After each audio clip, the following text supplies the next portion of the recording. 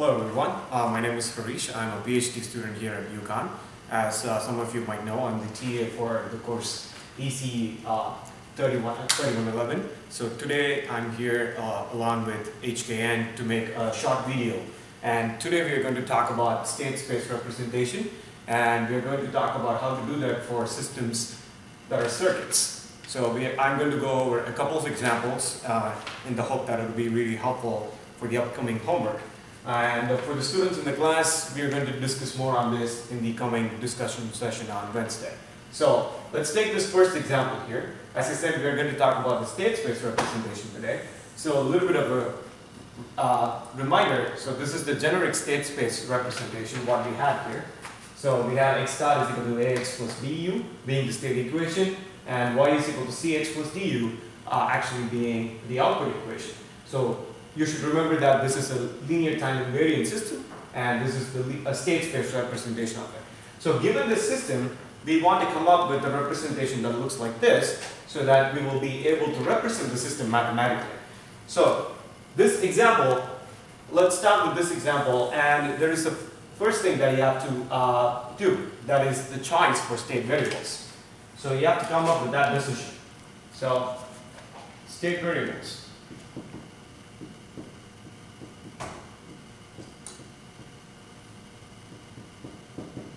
So, looking at the system, there are two energy storing elements are here, an inductor here and a capacitor here. So, which means you will require at least two states to define the system.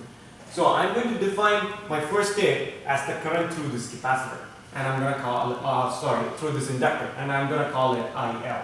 Okay? And for the second state, I'm going to define it as the voltage across this capacitor, and I'm going to call that VC, right? And as we all know, this is the input, voltage U, the source, and we are interested in this being the output. This was given to us. But these two variables were the choice we had to make, all right?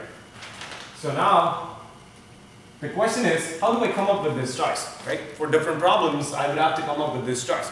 Sometimes it could be given to you, in which case it's easier, and sometimes it may not be. So you have to decide what could be the states. Obviously, this is not a unique choice. You could come up with different things. But there is a convention that if you follow will be really useful. So if you can look at this here, what I've written is just simply the equations for the voltage across an inductor and current across the capacitor, right? So in this case, you can see that the current is being the one that's taking the derivative, and we're taking the derivative of voltage here in the case of the capacitor. So conventionally what we do is when we have an integrator, when we have an inductor, what we do is we simply take the current flowing through the inductor to be the state, and the voltage across the capacitor to be the state. The reason is, in a state equation, we always want x dot is equal to ax plus bu, which means we want the derivative at some point.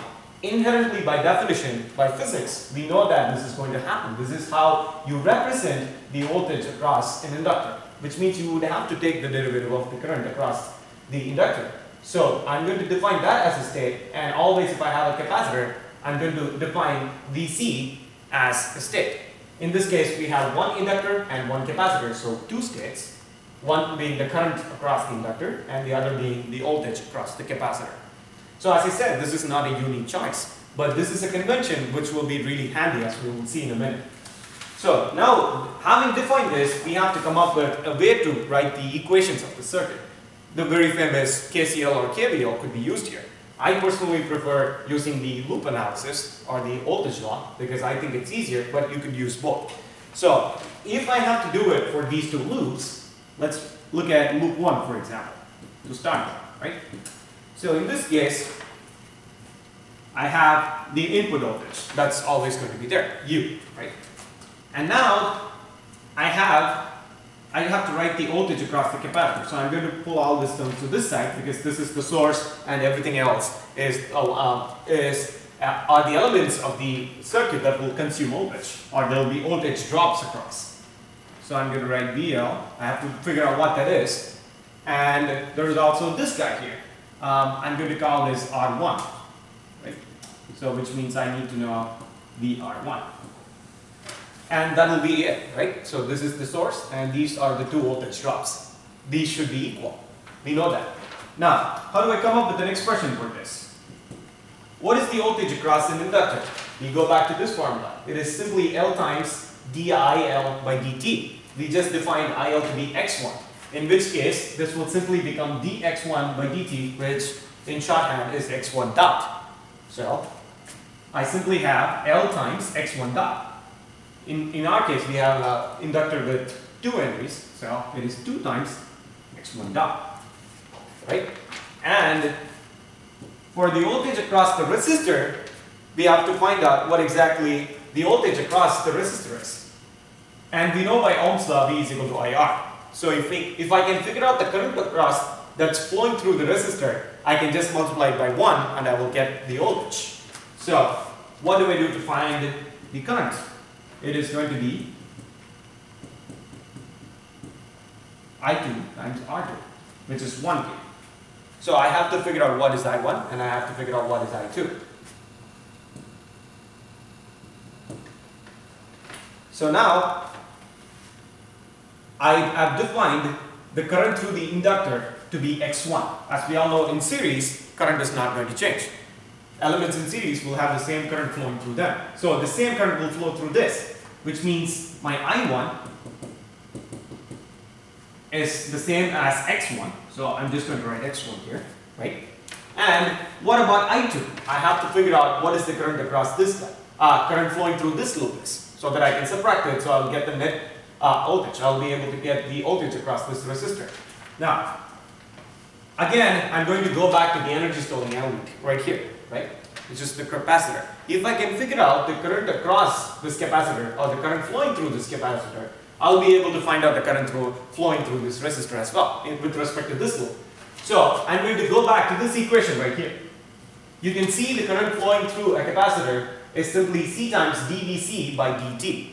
Fortunately for us, we define Vc to be a state, which means it is simply C times x2 dot that will give me the current. C here in this case is 3, which means I will have 3 times x2 dot to be the current.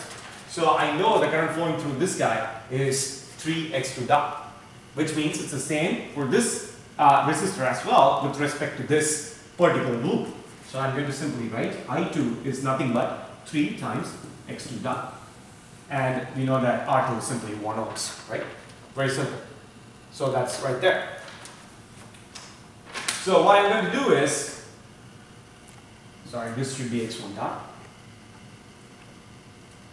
I'm going to leave it as it is because this equation has both x1 dot and x2 dot. I don't want that in my state space representation, or to be precise, I don't really know how to represent it in state space because I only want x1 dot, the particular line, to have only elements on x1 and x2. I don't want any other derivatives, right? So I'm going to leave it as it is. Maybe I'll get some insight from loop 2. So I'm going to move on to loop 2 here, right? And I'm going to do the same. In this case, it's just that we don't have any sources, so everything is just an voltage drop. And we are going to equate it to 0.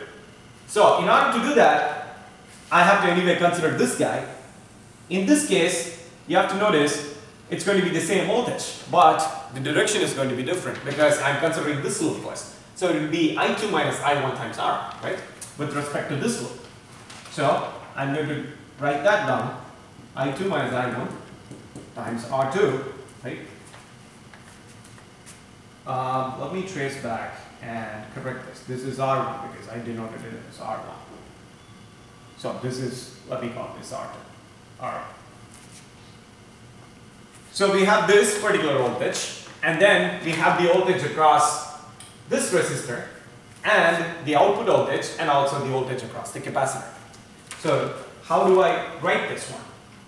In here, we know that the voltage across this capacitor was defined to be a state. So I can simply write that as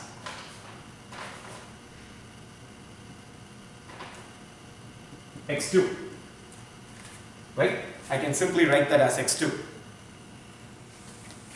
Then, because that's just the voltage across the capacitor, I literally defined it to be a state. Now, coming back to this guy, I need to know the voltage across this resistor. I'm going to use the same technique here. If I know the current across this resistor, I can just use the Ohm's law. We already know the current across this particular loop because we just calculated I2 in the previous case, which is 3 times x2 dot. So I'm just going to multiply it with R2, which also happens to be just 1 ohm. So I'm simply going to write it as plus VC plus current across voltage across this guy equal to I2 times R2, right? And then you have Y. So in this case, you have Y to be the output, but if you want to calculate the actual voltage, you can simply do the same thing, but just that it's going to be multiplied with 2 because the resistance is 2. If I can denote this as R3, for example, I can just write it as times R3 will be equal to 0, right? Correct? Now, I'm going to simply substitute stuff in. I know that I2 is 3 times x2 dot, right? Minus I1 was x1 because it's just what we defined it to be, the current across the inductor, times 1 plus x2 is going to be x2 plus what is I2? Same thing here, 3 times x2 dot times R2 is just 1, so nothing is going to change. Just that here it's almost the same, but I have 2 ohms, which means I'm going to have 6 times x2 dot equal to 0, right? So this is loop 2. Fortunately, as you can see, there are no x1 dots here in this equation. I only have x1, x2, and x2 dot, which means I can simply write this equation in terms of x2 dot. I can take all x2 dots to one side, right? So I can take out all x2 dots to one side. Let's see what we have here. We have 9, and then we have here 3. So that means it's going to be 12. So 12 x2 dot, I'm just taking all the x2 dots to one side. And then on the other side, I'm going to take all the x1s and x2s. So I have, if I take it to the other side, I'm going to have plus x1 from here. And then I'm going to have minus x2. And that's it, right? I can write this equation again as x2 dot is equal to 1 over 12 times x1 minus x2. I have my state equation, right? It's very clear. But now I have to come back here. I was not able to take everything to one side with just x1 dot because I had x2 dot. So I'm simply going to substitute this guy over here, which will yield me 2 times x1 dot plus x1 minus 3 times 1 over 12, so it will be just 1 over 4 times x1 minus x2, right? And then if I now take x1 dot to one side and everything else to the other, just with simple algebra, I'll be able to end up with this. Minus 3 over 8 x1 minus 1 over 8 x2 plus 1 over 2 u.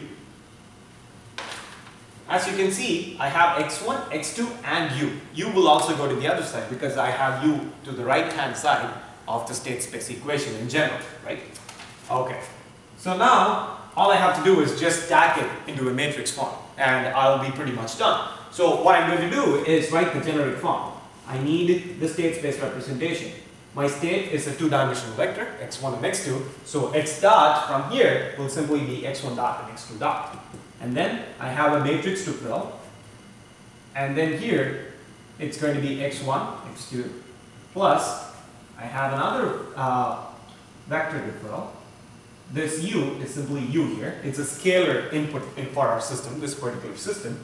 So I will have a matrix vector here to be filled. Will be a column vector. And then I have the output equation.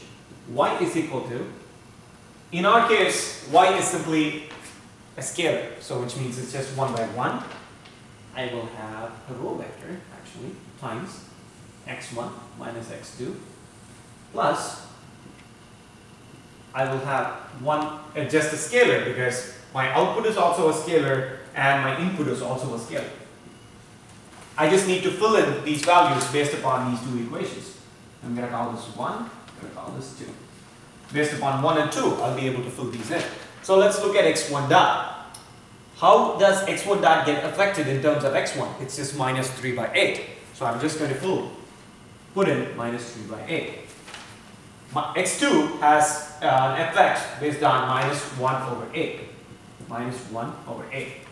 And then in terms of u, there seems to be an effect of half or 0.5.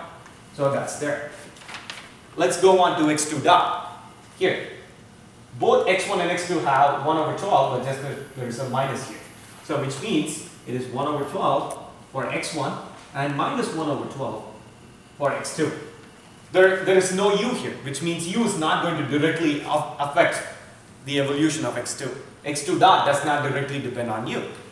So I'm just going to plug in a 0 here. There is no effect. Okay, coming back to this guy, my output equation. What is my output? My output is simply the voltage across this guy right here, which means I can simply write that as 0.5 or 1 by 2 and minus 0.5. That is just the voltage right here. And I have no effect from the input. Right? Alright. So with that, I have both my state equation, which is this, and my output equation, which is this. So this will be the A matrix, B matrix. In this case, it's a vector because I just have a scalar input, C matrix, and D matrix. And they're all filled. So this will be the final state space representation. This whole thing together is called the state space representation. Alright, so we are going to look at this example now. As you can see, we have 3 loops, right? And we want the state space representation, basically. So we are going to fill these matrices in. So I'm just going to take these out so we can fill in the new numbers.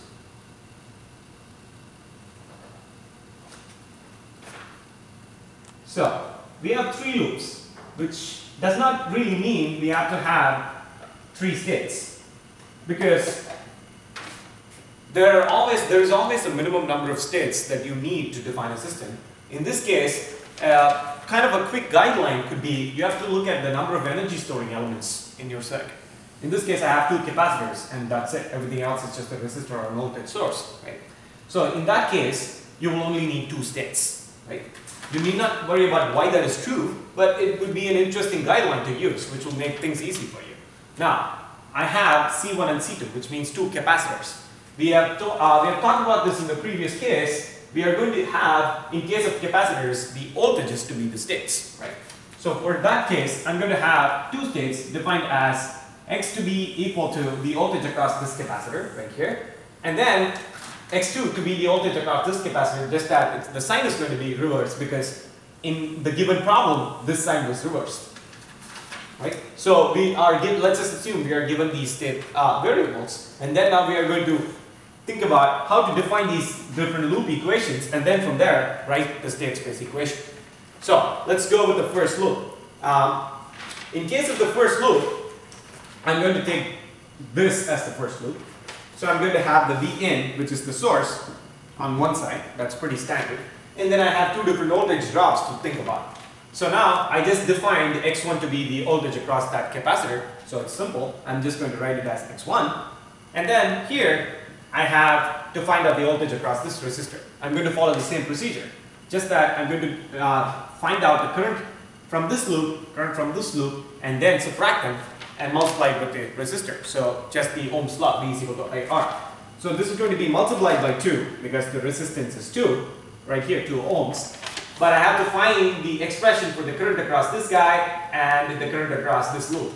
Now, again, going back to the same technique. I have the capacitor here. So I can quickly look at this formula and know that the current across that capacitor is simply going to be C times dV by dt. If I know the current across the capacitor, I would know the current in this loop. Same thing for this capacitor. If I do the same thing, I'll be able to find the current for this loop. So, which will give me both the currents I need in order to perform my calculation. Now, what about this guy? The capacitance is just 1, C is just 1, the voltage was defined to be x1, which means it's just 1 times x1 dot, which is x1 dot. I'm just going to write x1 dot, which is the current across this loop, or in this loop. What about this loop? It's going to be the same C, but the current is going to be in this direction. So if you notice the sign here, it's the opposite. So it's just going to be a minus of that, which means the current is going to be simply 1 times the VC by dt will be equivalent to minus x2 dot because of the sign change. If the sign was same as this guy, you won't have that problem because you have defined the current direction to be this. So you are negating this current and this current, basically. So you have to find out the expression for it. It's just 1 times the voltage divided by the time, or voltage taking the derivative with respect to time. In this case, because of the sign change, it's going to be minus x2 dot. But we know that here I'm going to already have a minus, so it is going to be minus of minus x2 dot. And then I will have a 2 here. Right?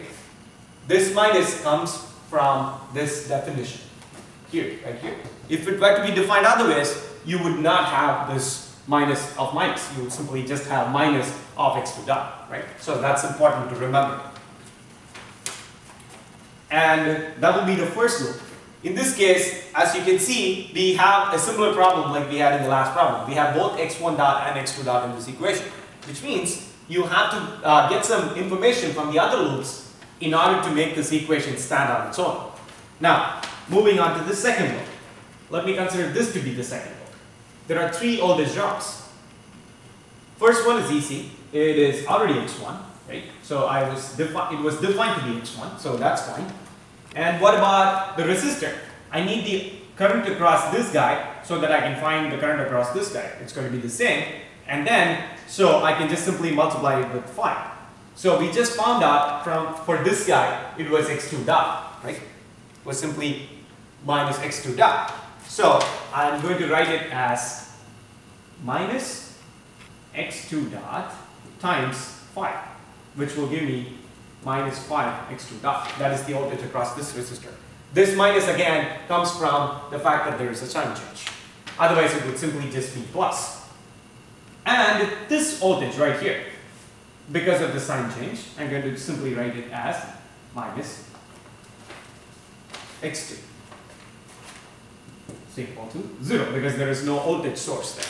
So x1 for this capacitor minus 5, this is the R term, IR. So the I is nothing but x2 dot. We just calculated it in the previous case because x2 dot is the current flowing through the capacitor. But you have a minus because of this difference in sign.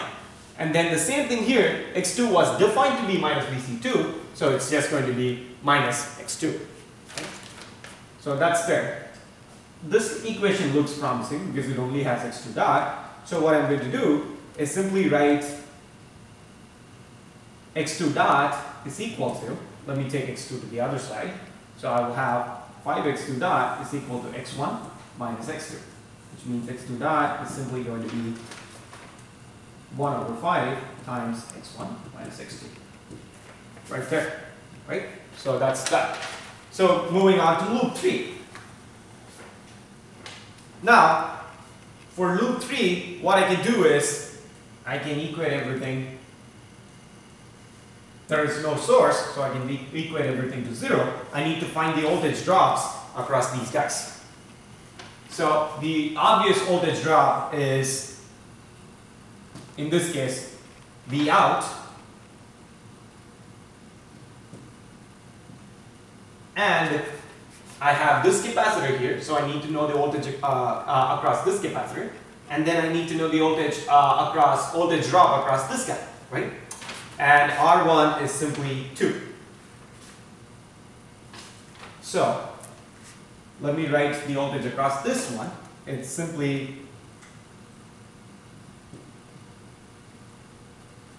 this is going to be x2,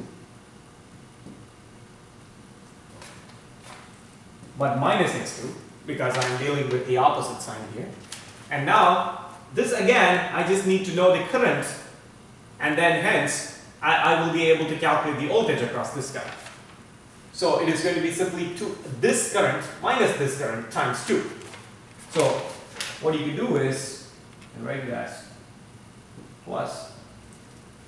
What about, you can just take care of this guy. You can take it from, sorry, here, the loop 1, because you already dealt with the particular voltage drop there. But just that it's going to be reversed now. You're going to have x2 dot minus x2 dot minus x1 dot, right? Let me write this a little clearer.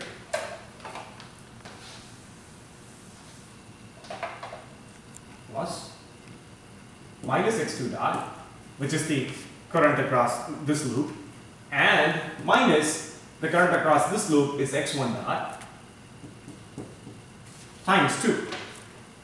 Just like the previous problem, because you already dealt with it, you don't have to do any new calculations.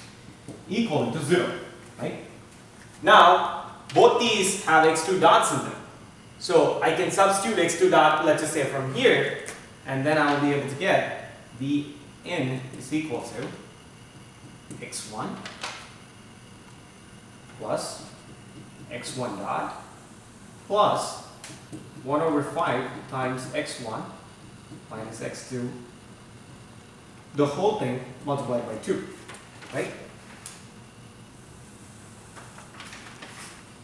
Or the other way around, I could do x2 dot substitution here, which will be v out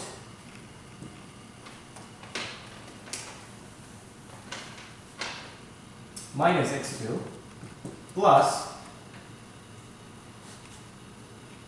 I can take out the minus outside, and instead of x2 dot, I can write 1 over 5 x1 minus x2 minus x1 dot times 2 is equal to 0.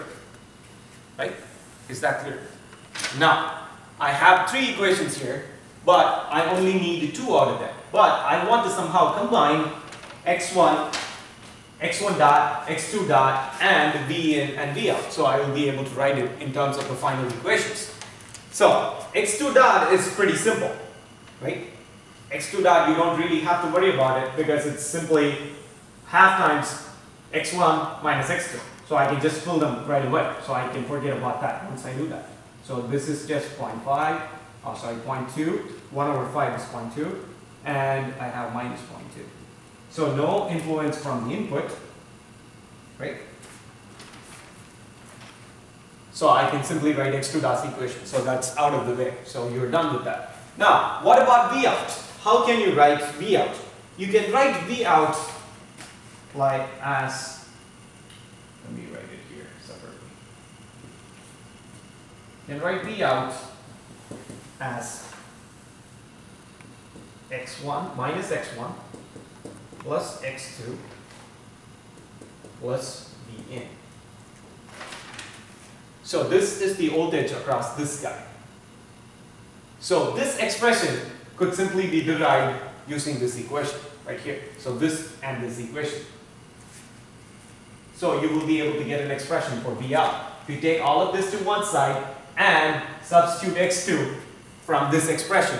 In this case, you can take all of x1 dot to one side, and then you will be able to substitute. So let's do that quickly. So if I did x1 dot here, right, able to find that, you will see, you'll get, after simplification, you'll get minus 0.7 x1. This is just some algebra that I'm skipping through, plus 0.2 times x2 plus 0.5 times v in. Right?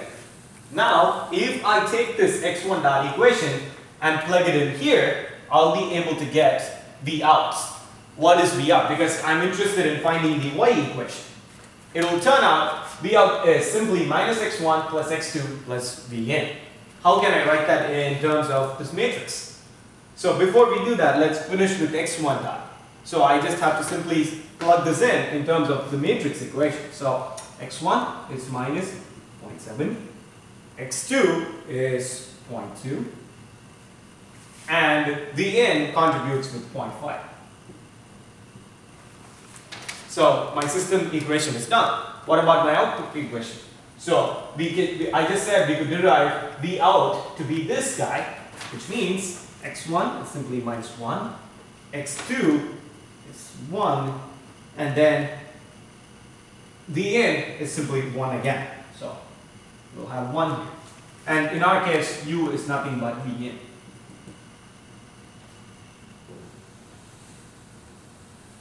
Okay. To kind of recap, what we did here for this problem was we had 3 loops and we had the state definitions, and then we went through 3 different loop equations. So loop 2 was particularly pretty easy because we directly got x2 dot in terms of x1 and x2. So we were able to go ahead and just write down the state space equation. But in terms of loop 1 and loop 3, we had to do some substitutions, in the sense that you needed to substitute x2 dot from this equation right here, because you don't need x1 and x2 dot in the same equation. So you got this, and then from here you were able to get x1 dot to one side and everything else to the other side, which gives us the next state equation. So you can go ahead and fill the elements of the matrix accordingly.